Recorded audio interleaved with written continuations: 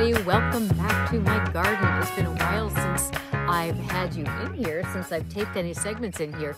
And you can tell, if you saw the last time we were in here for this show, things have grown a lot more. And today we're going to be talking about what happens to the cooler weather crops, the ones that like the weather cool, not such hot weather.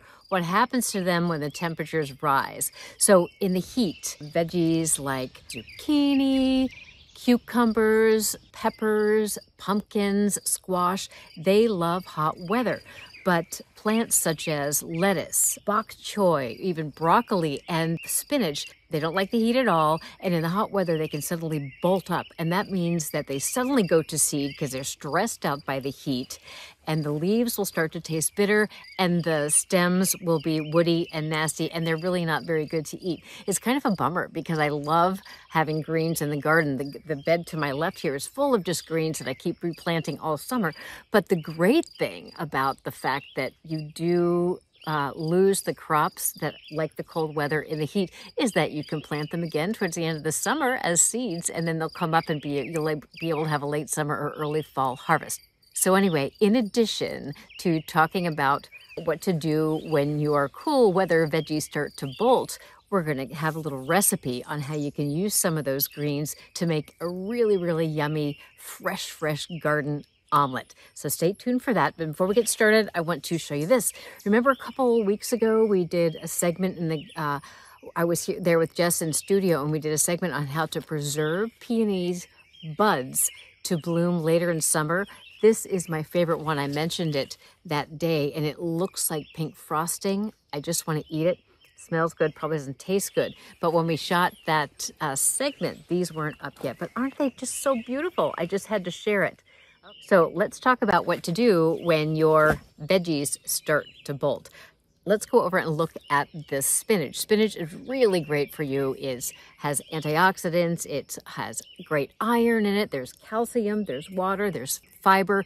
It's just a really good, nutritious food. And you can add it to omelets like I'm going to be doing in a little bit. But you can see that these are getting really tall, and that means they're starting to bolt. And the leaves on the outside that you eat are not going to taste very good. They'll start to get bitter, and the stems will get really woody. This also happens to cilantro. These are my beautiful cilantro plants. Bok choy, definitely not. I'm going to have to be pulling all of that up.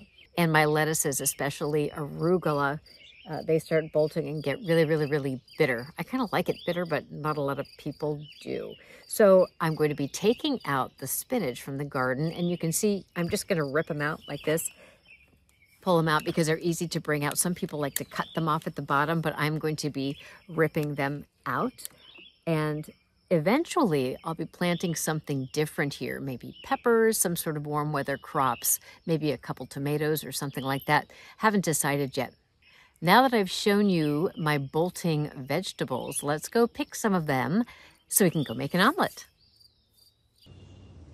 Okay, the greens I chose for this omelet are kale, chard, spinach, some dill, and fresh green onions.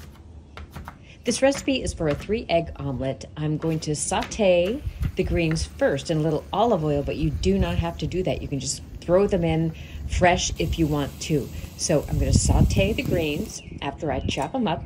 Then I take the 3 eggs and beat them with a little bit of milk, pour them in, watch it cook, sprinkle the cheese on top, and voila, you have a wonderful cheese omelet with fresh greens to have in springtime.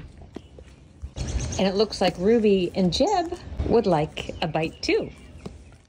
Thanks so much for joining me in the garden. Next week, we're going to be talking about how to get rid of Creeping Charlie. And I also want you to know that those dogs that were so close to that omelet, we did not end up eating that omelet because they started to drool on it too much. But aren't they cute? That's Jeb and Ruby. So thank you, and we'll see you next time in the Groovy Garden. Have a great day. Well, still ahead this hour, a popular 90s movie is getting a long overdue sequel, and Manterville Theater draws back the curtain for the Summer of Performance Art. We'll get into that later on this hour.